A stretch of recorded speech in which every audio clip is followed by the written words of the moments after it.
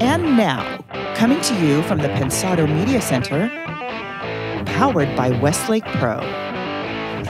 The Mighty Mighty Oak, final T-Rax 5 winners, and new NAMM is hot, hot, hot. You're at the place, it's Pensado's place.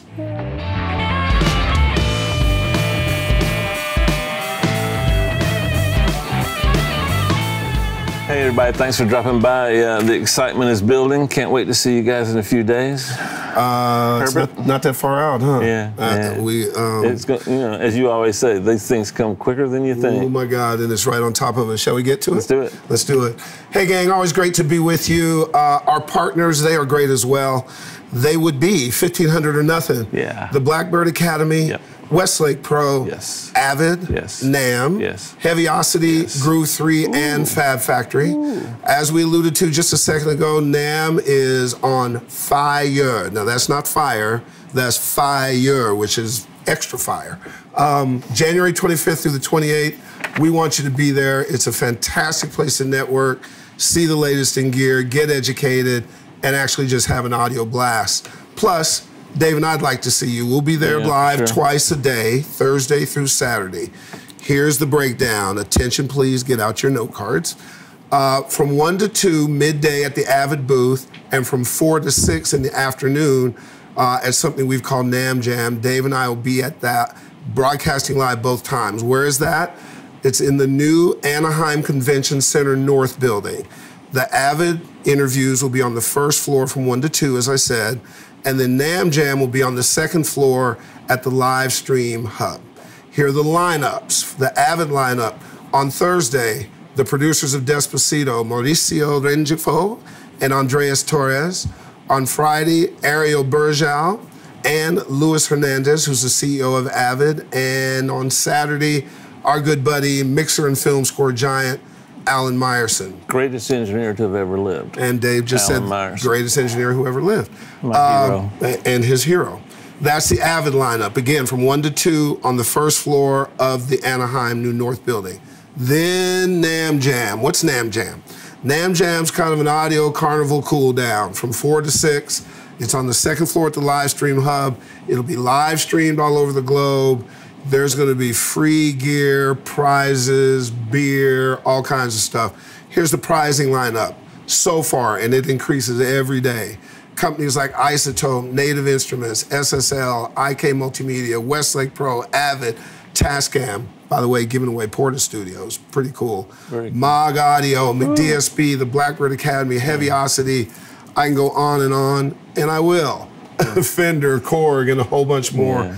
That we're going to give away a bunch of stuff for free. Yeah, it's not just software. It's like some expensive stuff. Yeah, absolutely. A real cool lineup of guests, we think, and that's also increasing every day. On Thursday, the incredibly hot Josh Goodwin, his Dua Lipa record, New Rules, I think is top 10 now.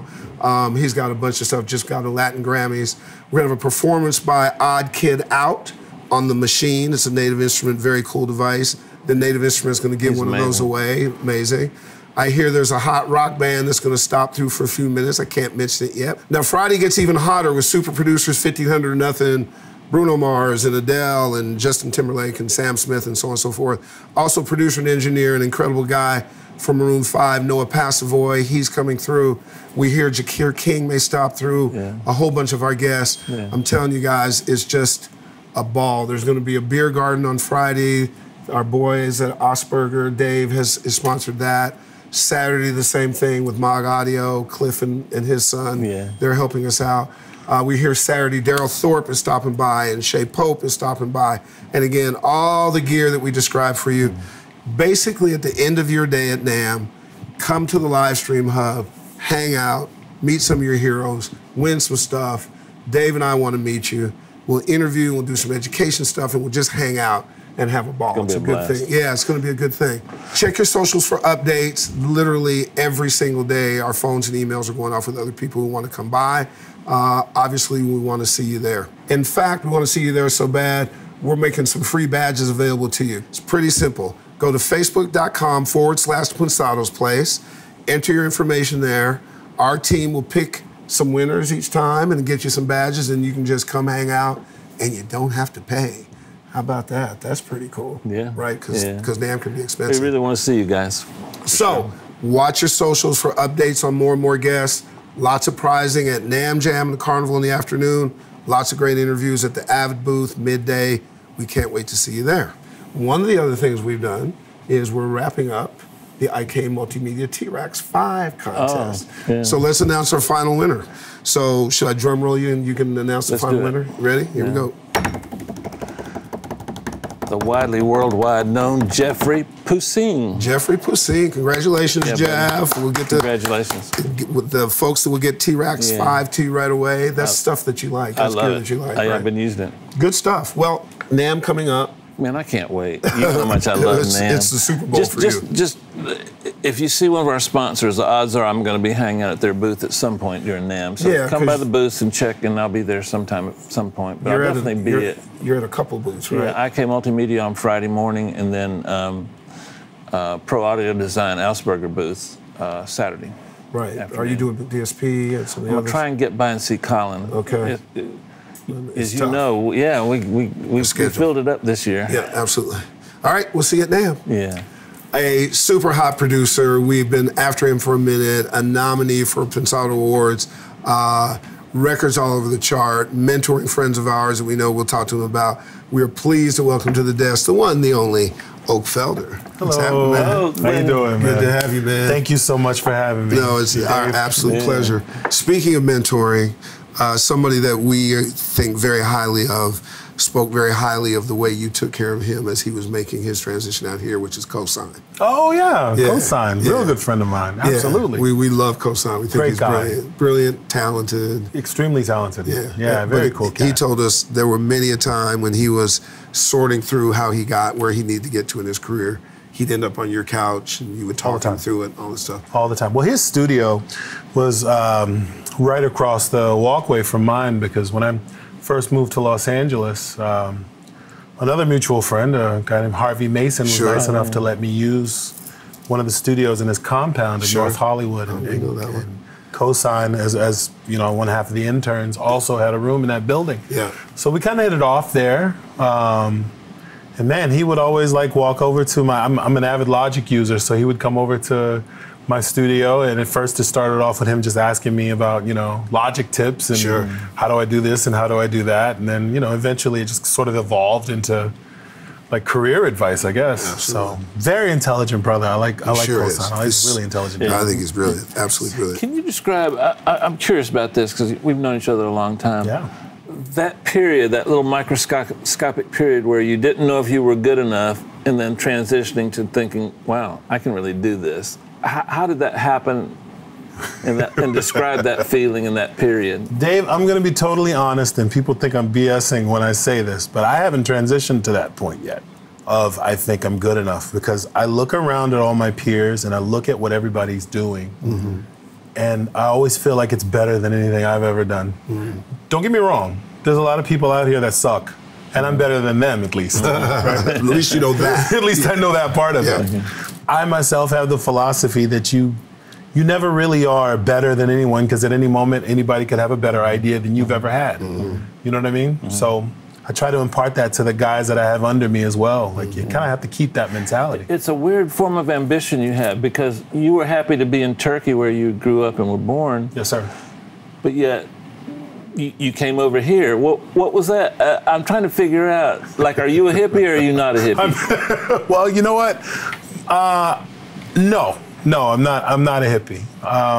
I came here to go to school. I came here for college. I came here. You didn't come for music? Yeah, it wasn't even for music. I'm gonna be honest with you, man. Music sort of was an accident for me. I'm a realist. You know that about me. I'm a realist. And while I was in college in Atlanta, I went to Georgia Tech. Yeah. One of the lesser-known schools. Yeah. In the ACC, there's some better ones you can mention. There are some. Actually, I'm not allowed to ever say that there is a better school than Georgia Tech. So. Well, I'll do it for you. Clemson is. Oh my goodness. You and I after the show. No. Fight, audio fight. I know, right? Anybody want to take that? When was the last time Georgia Tech was in the national finals? Oh, there you go with that. There you go with that. See that? It takes a person from South Florida. Anyway. Okay. So. I grew up in a recording studio. I was around it a lot. Loved music, obviously, but was sort of always realistic enough to know that getting into the music industry was like, you know, a camel getting through the eye of a needle. It was very difficult, right? So rather than try to win the lottery, I was a guy that tried to sell the lottery ticket to the ones who were trying to win the lottery, right? So I built a studio just as a hobby to sort of record people that had the dream. I happened to record one guy who's still a really good friend of mine today, a guy named Sterling Sims. Man, I'll be damned if not a month later after we did his demo, he called me and said, hey, do you want to meet L.A. Reid? And I was like, sure. Yeah, absolutely, why not? And I went up to New York and I met L.A. Reid and he told me how much I could sell each track for, and I'm like, what? How much? You said, There might be something to look into there. I need to check this out for myself. So, I just sort of made the transition from there. So I credit Sterling for sort of being my catalyst for getting into the music industry. The lane that you, and if I get it wrong, please correct me, that you seem to have created for yourself are finely crafted pop hits with vocalists really doing real vocals on those records and so forth. Absolutely. Is that partly your space, what you like listening to? Is that just what, because you've had success, people are calling you about? I'd say so. Yeah, I'd say that that's the case because, you know, music takes many forms. Like music is like people. Yeah. And there are some very well put together, refined gentlemen walking around, and there are, you know, sloppy people who are really good at spelling, like just random things. Like music is random in that way. I've had success being very meticulous with vocalists specifically. Name some of them. Kehlani being she's one of my favorite singers. Demi Lovato being an obvious one. Alicia Keys, who has one of the most amazing tones. Usher Raymond being another one. Chris Brown being another one. I love his voice. He's got such a commercial voice. Super commercial. Yeah. And he's such an acrobat with his voice. The guy just flips for days. I love it. I don't know. I could keep. No, that's Are fun. you a good singer? You know what, Dave? I sing well enough to do vocal production. People ask me if I sing, and You do. people tell me I can. We heard you singing before the show I started. wish I could sing. I could have been somebody. Get out of here, Dave. No, I'm serious. I wish my I could have. goodness. He's a good singer. No. We should start a trio, the three of us. there you No. go. Seriously, 3-part harmony. Be play amazing. There you go. Mudbone and the Rascals. There you go. Exactly. So, in your creative process, the songwriting part, let's talk about that first. Of course. Where are you in that thing? Are you involved in it? Are you writing these things? Are you a collaborator, co-writer?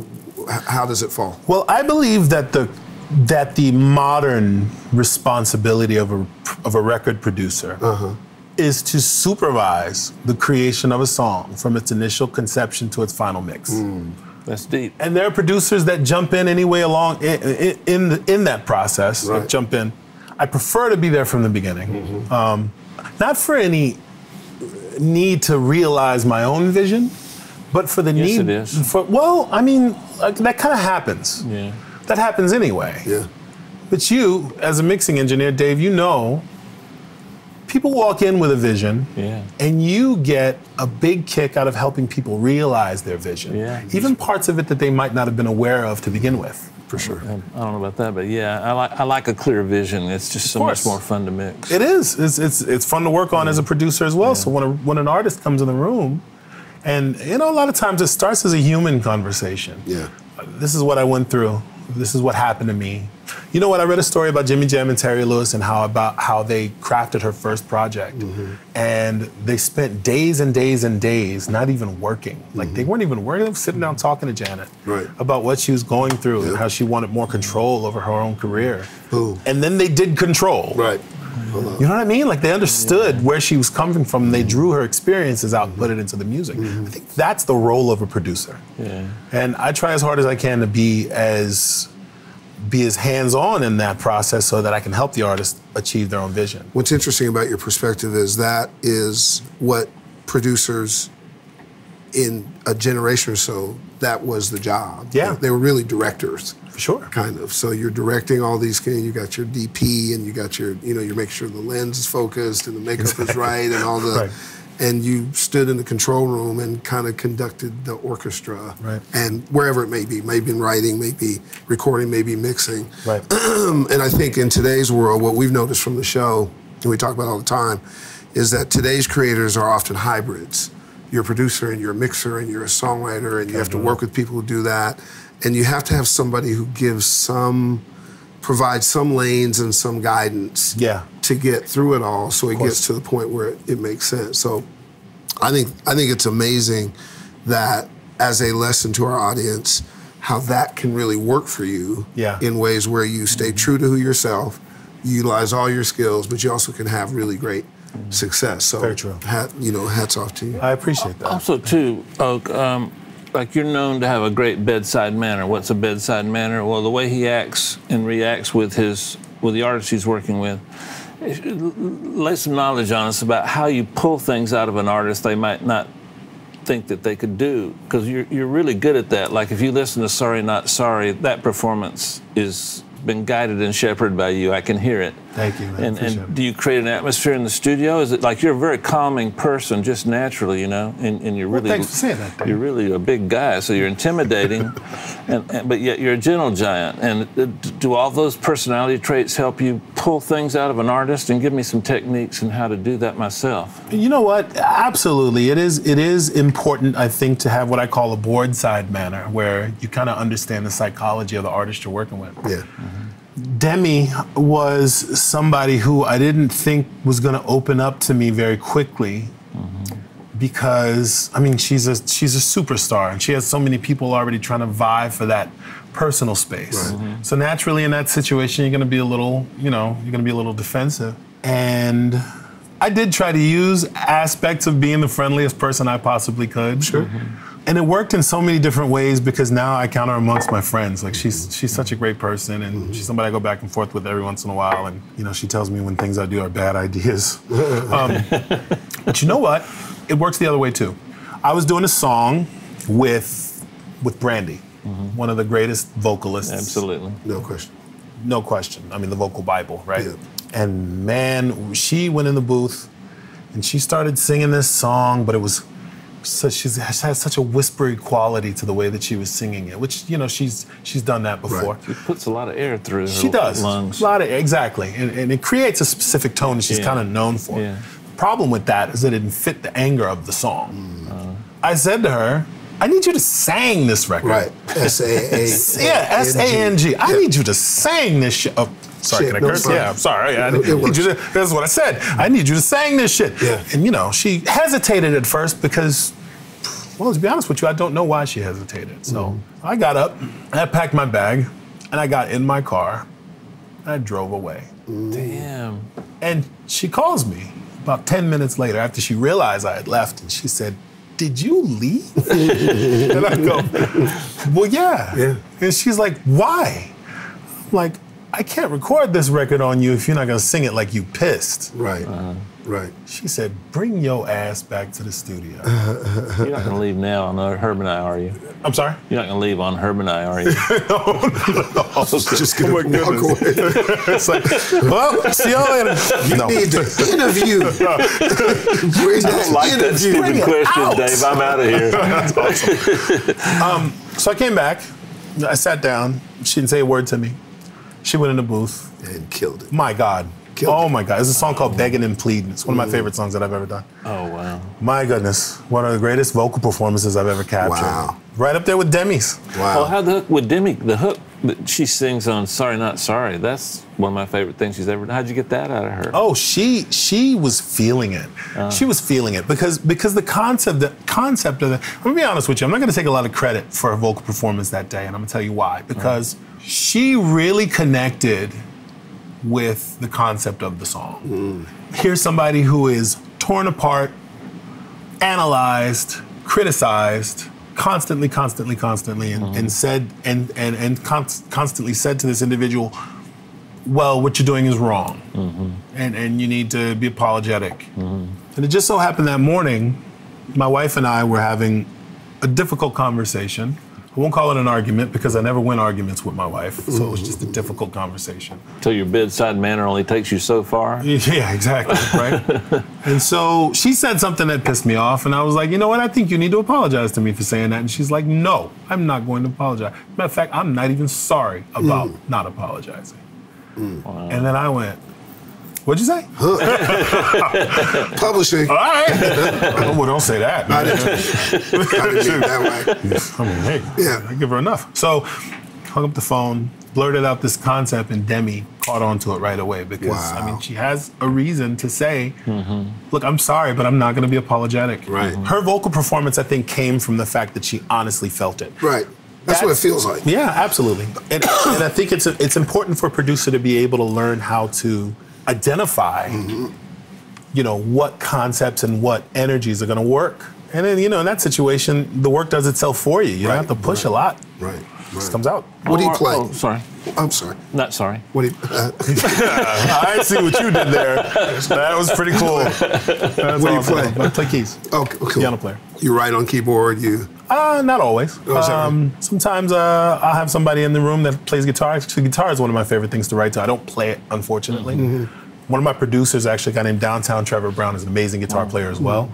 Talented and so guy. sometimes he lends himself to, to helping us write songs. Can I ask you some questions about Sorry Not Sorry? Please. Okay.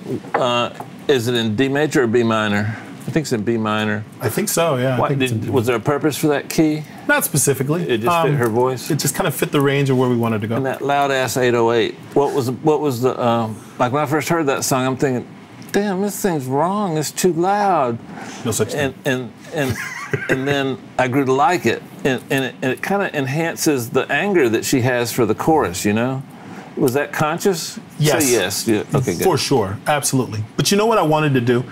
I wanted to create like this juxtaposition. So on one side of the track, you got this big, ignorant 808 sort of taking up all the space and being this big, mean bully in the track. But then there's this harmonic, musical, sort of gospel element to the song. Definitely. And I like how that flavor combination tastes. Yeah. You know what I mean? It's like salt and sugar. I felt like she needed to be angry. And what's angrier than an 808? The verse is spectacular and the chorus is spectacular, but the B section, the pre-chorus, sets up the chorus as good as I've ever heard. You change the groove a little bit, and then you do some chord changes that kind of get me ready to drop that tonic hard with that 808. That's brilliant. I appreciate Did you do that consciously, or did that? For sure. We wanted to give the crowd something to do. Yeah, that pre-chorus is just claps all the way through it, right? We wanted, we kind of wanted to give the audience something to do during that part of the song, sort of in anticipation for what happens during the hook. You really want people to listen to what happens at the beginning of the chorus. Right, right. Set it up as well as you can. Right, Yeah. right. And Manny put his foot in that mix too. What are and you Chris saying? Oh, mastered it. Chris did a great job too. Absolutely. Chris Geringer.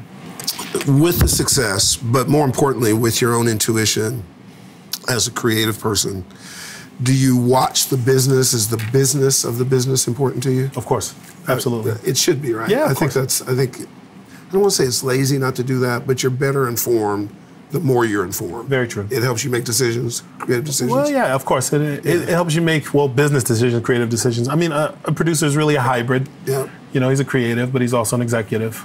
Yeah. He understands when business becomes important. You know, one key example of that is Spotify, right? So there's this thing in Spotify that says that a stream doesn't count unless it plays for 30 seconds. Believe it or not, as terrible as it may sound, that is beginning to inform the way people are sequencing their songs. Of course. Whereas, say for instance, back in 2001, especially if you were doing urban music, right. Your song is gonna pop off in the club. So you gotta grab everybody before that first 5-second threshold. Right. That's more psychological, but now Spotify has sort of defined this, the stream doesn't count unless it's 30 seconds. And so there are people that are putting long intros to their music. Yeah, of course, it absolutely does affect what you do creatively, for sure. Does the development of artists, is that an interest level of yours? You know what, no. I'm more interested in developing other producers and writers, to be honest with you. Gotcha. I've actually I've actually been very inspired by Dave. Come on. I'm serious. Is that where your hair came from? That's exactly right. I Yeah, gotcha. he had a mohawk back in the day. That's right. No, the first time I ever met Dave, it struck me how much information I was able to get from him by just sitting with him. Whether you wanted it or not. Yeah, right. But you know, it was stuff that I never forgot. It was stuff that look at where we are. I always kept that I always kept with me, and I thought to myself, it's important for a younger generation to know. You know what I mean? And to know the stories and to know like why it's good to know your references in music. You know what I mean? Why it's good to know who Leonard Skinner was, or why it's good to know who any of that stuff. It is very important. So, and it's really important for guys like yourself to say that, because it allows folks who are up and coming not to think it's just old people talking to them. Yeah. It's really a definitive tool that can help make you better by knowing what happened in the past, how you can use it moving forward. For sure, absolutely. Right? Like some people think it's not cool, but it is super cool. It is absolutely. And it works both ways. Like when we have folks on that are current and we meet them, information that we impart and impugn from them makes what we do better too. So that information exchange is you know what's weird, in an economy which is all about sharing information, sometimes too much. Yeah. People will get, you know, sort of elitist about the information. Oh, you're too old, or you're not cool enough, or you're not in my box, or I know your lane, and you can't really do that. That's not really smart. You shouldn't. You absolutely shouldn't. That kind of knowledge is very important too. I mean, especially from the perspective of a producer who samples a lot. Right. I sample a lot of old music. So when somebody hears, I did a record last year for this artist named Leslie Akara, a song called Here, which samples an Isaac Hayes song, an old Isaac Hayes record. That was covered by Portishead. Portishead, Sure yeah. did. Glory Box, great song. Yeah.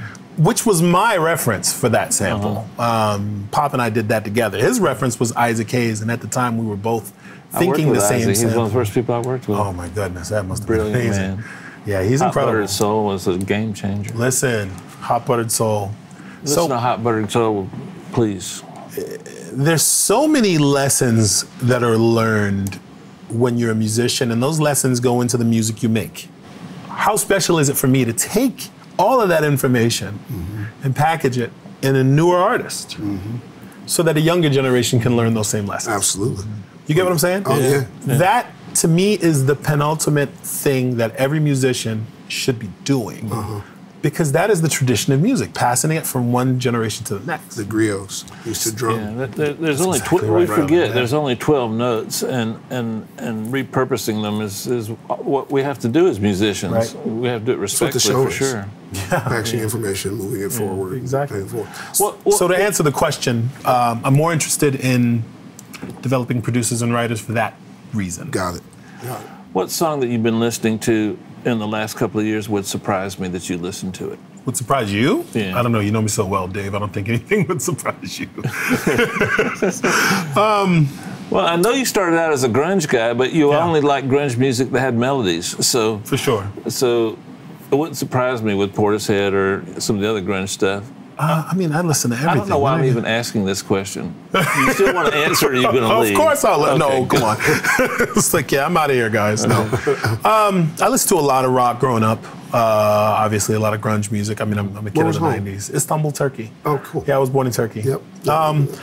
So my exposure to music really came through like MTV Europe and. You know, going to different festivals in Europe, which was mostly trance or rock, like Ozfest and all that other good stuff. Ozfest. That was sort of my exposure. I didn't really get into urban music like that until I moved to the US. And that wasn't until I was 21.